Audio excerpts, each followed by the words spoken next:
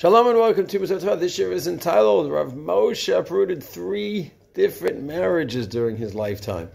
So we're having a series of on the topic of Akinu Rabbana Kedushay Minei Rabbana uprooting Kedushin. So the Rav Moshe, this is number 4 in the series. Rav Moshe, 1951, 55, 78, 3 different times had the Shiloh where the man ran away and he's not divorcing his wife, and there were a lot of challenges in the marriage. So case number 1. In 1951 was a couple got married and he was impotent, no ability to be together with her at all.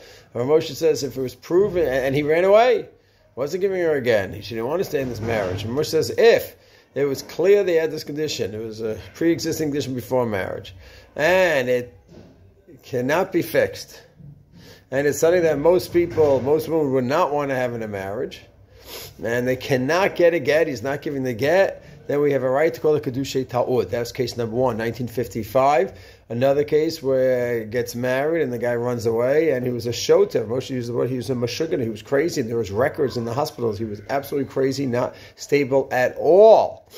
And not just a shota, a little bit off, but mashugana mamash, Moshe writes. That'd be another case of Kedushay Ta'ud. And then the third case is 25 years later in 1978.